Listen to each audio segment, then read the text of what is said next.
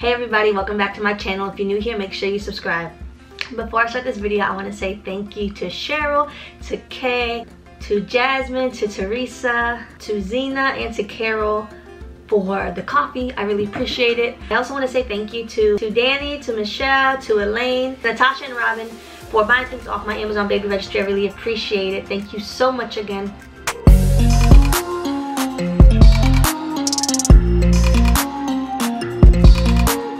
So I get a lot of questions in my comments, emails about the supplies I use for embroidery, so I thought I'd just go ahead and make a video, and I will put links in the description to each of these items, or at least I'll try to, as long as I can find all the links. So these will be the top 10 embroidery supplies I always find myself reaching for in my embroidery room that I use every single day, pretty much for every single shirt I make.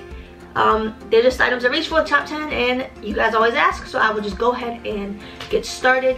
So the first thing is the almighty Tender Touch. You may already know I get a lot of questions when I did my lives about what I was putting on the back of the shirts. That is this Tender Touch. I will link it in the description. It says after you're done embroidering, this is what you cover the stitching with. You heat it on the shirt. I do 5 seconds at 315 degrees. And this is what I use. It is washable, so you are able to wash it with your shirts. It is perfect. It is soft. Perfect. Tender Touch. Need it. You can get it at Joann's or on Amazon. I will link this in the description below. The next thing, these are in no particular order, I just have them all laying here, I'm just going to grab them as I go, are my bobbins. These are the Magna-Glide bobbins. This is what they look like. They are magnetic. That is what makes them so special, because when it is in the machine, it pulls it at a consistent rate. That's what the magnet helps with, so it's always pulling at the same rate. You barely get thread breaks with these. That is why they are amazing, and they're pre-wound, so they save you a lot of time. So I get these also off of Amazon for my machines. This is the L-shaped bobbin. They have different shapes depending on which machines you do have. Please make sure you double check which type works best with your embroidery machine. These also help because they can only go in one way, so the magnet goes to the metal inside the bobbin case, so there's no trying to figure out which way is where and making sure you have it going the right way, because it only goes one way. So it saves you a lot of time there. You can also get them on Amazon. That's where I get them. I know allstitch.net also sells them. My child's coming. So the next item is very, very, very, very, very, very important. It is Heat and Bond Light. It is the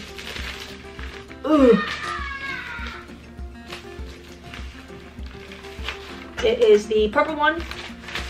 You can get this in the big bolt. This is a 35-yard bolt. They have these at Joann's. You can also get them, I get these off Amazon. $35 when they're on sale on Amazon. Otherwise they're $75, which I would never pay. So get them when they are $35. This is very important because it goes on the back of every piece of fabric you use to applique. That keeps from fraying from the wrinkles, and it washes a lot better when you have Heat and Bond Light. So you pretty much just put this on the piece of fabric. You're gonna put it on, heat it on. I heat it for 5 seconds. You peel it off and you put it on the shirt, and then you cut it, blah, blah, blah. And at the end, you heat the front of the shirt that has the fabric, so it adheres it to the shirt as well. So this is a necessity when you're doing appliques. Like I said, the whole design will just look so much crisper when you are done if you use this. So again, I'll put the link in the description for this. The next thing, most machines already come with it, but I somehow managed to lose 3 of them. So it is the needle threader. If you have a multi-needle machine, threading them is ridiculous and frustrating. And if I don't have this, I cannot even work. I tried using scissors, but it doesn't help. So you need a needle threader. So very, very important. The next item, again for appliques, are these Fisker curved scissors. As you see, the tip of them is curved, and they are tiny. So I tried thousands and thousands, not really, but I've tried a lot of scissors to try to cut my appliques, and especially getting into those little tiny cuts and little pieces. These work the best. They are the only scissors that I have found to work to cut appliques. They are Fisker curved tip scissors. You can get these at Joann's, but make sure you use a coupon if you get them at Joann's, or you can get them at Walmart. They are about $7.88 to $8 depending on where you are. For these, they also have them on Amazon. Sometimes Amazon requires you to buy a 2-pack.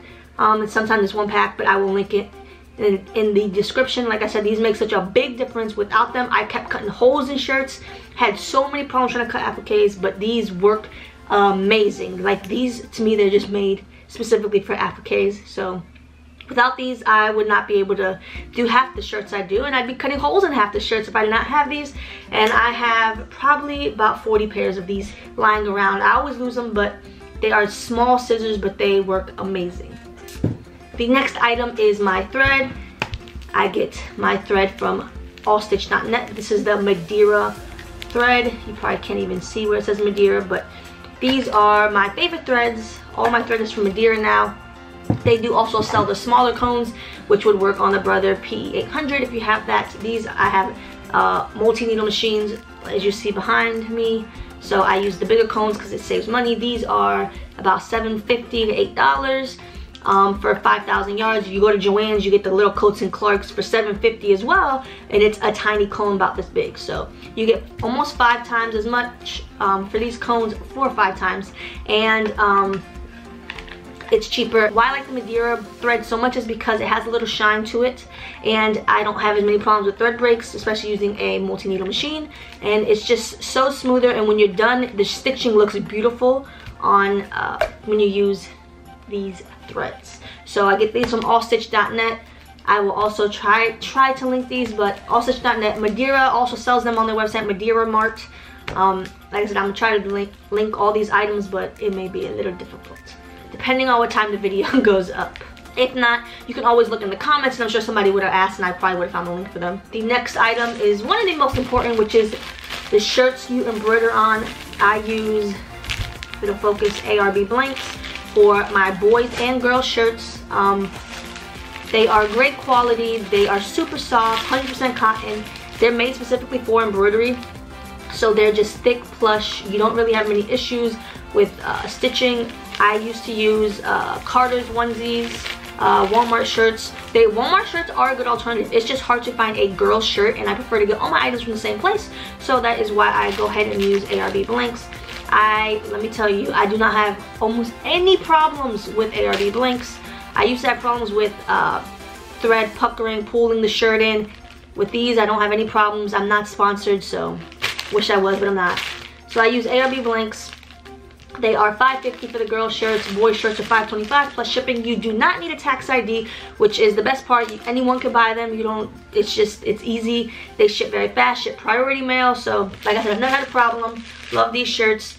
As an alternative, if you do not want to spend the $5.50 on the shirt and you're just getting started, you can consider the boys Granimals from Walmart. Girl shirts are very hard to find. Only other place that I know that has okay girl shirts is Hobby Lobby.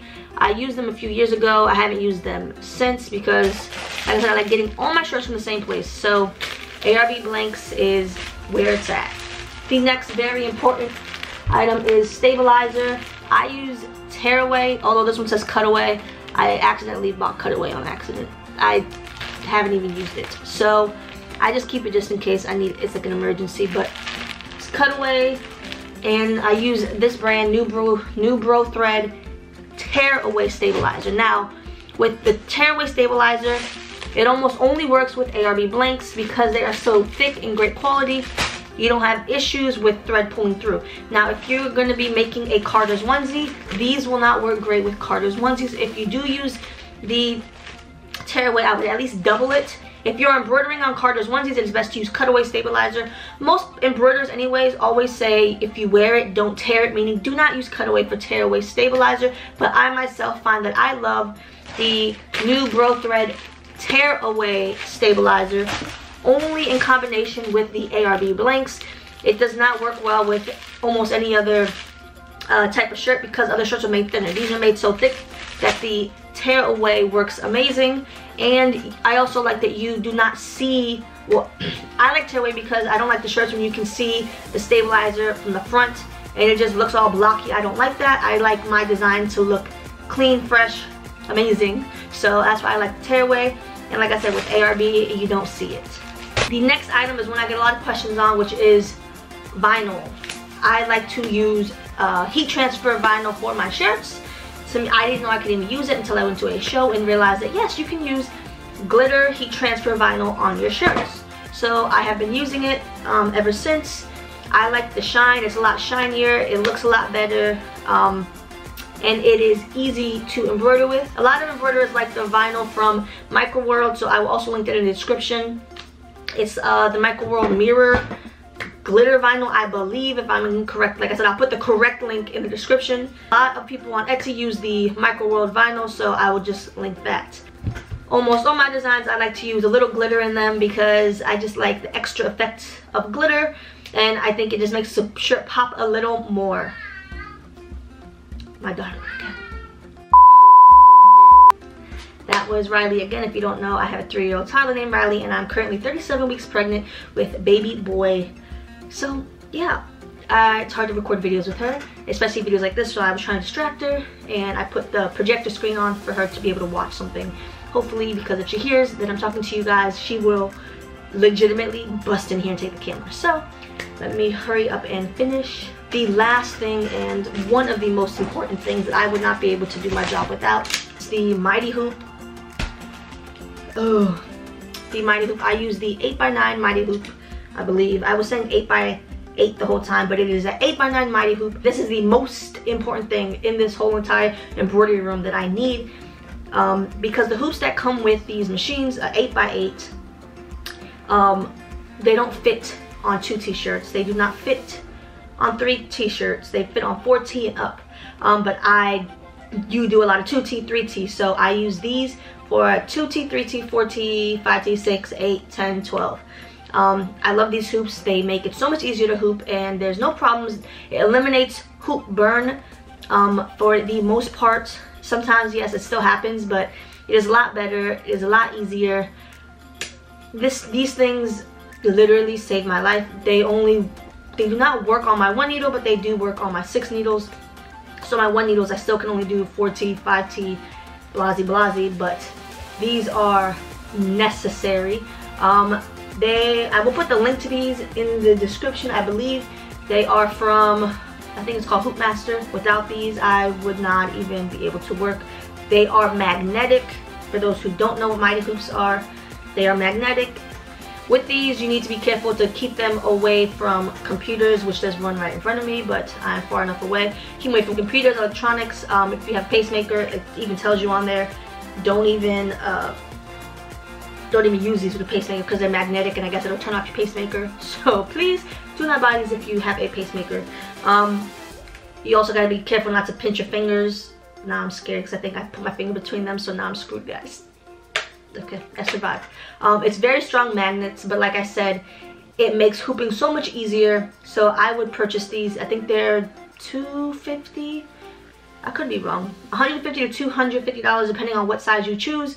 And they just make hooping so much easier, and I'm able to make bigger designs. And I know a lot of people ask me about what size my designs are, and I usually make them like 7 by 7 to fit inside the hoop. You can make them like 7 by 7.5 sometimes, but I love these because you also know exactly your space, because on the other hoops, so here is the hoops that come with my machine. As you see, it's so much wider, but this is 8 by 8 inside, 7 and 7/8 by 7 and 7/8 inside. This is the 8 by 8, and you know, it kind of tricks you because there's this added space here, so you actually have to fit this much into the shirt versus just this much. So, oh, it's getting stuck. It's a lot wider, so it stretches out your shirts more. That's why I like the Mighty Hoop. It's straight, square, straight, easy. It's easy to center designs using this. So this is the most recommended product I have. I would buy it. No, I'm not sponsored. No, they probably would never sponsor me. I only have 2,000 subscribers, guys, so maybe if I get to 100,000, they'll consider it. But I love my Mighty Hoops, and a lot of people ask me what hoop size. 8 by 9, 8 by 9 Mighty Hoop. So those are the most things I reach for in my embroidery room. If you guys have any more questions, go ahead and leave them down below. Maybe I'll make a part 2 if you guys have enough questions, or you want like follow-up items I use the most after this, or maybe for vinyl, not just for embroidery or just in general. I will be more than happy to make a part 2. Just go ahead and leave that down in the comments. Go ahead and leave any questions you have in the comments. And please make sure you subscribe and turn on your post notifications, which is the little bell button next to subscribe, so that you do know when I upload new videos, new content. I try to upload probably twice a week. I do a live, try to once a week, where you guys just see me work and you guys can ask any questions and I can answer them right then and there. I will be doing an embroidery machine video because you guys really want to know about my machines. It's just hard to do a machine video because I have them running all the time and you won't be able to hear me. And as you know, I'm 37 weeks pregnant, so I need to get my orders out now before the baby gets here so that I have time to just chill. So after the baby gets here, that's probably when I will be doing a embroidery machines video. So that is it for today's video. Thank you so much for watching, and I will see you in my next video, which will probably be me, because I'm about to record it right now, is answering all you guys' questions you guys left me on my community tab when I asked you guys to leave me some questions you guys would like me to answer. So let me go do that, and I will see you guys in my next video. Bye!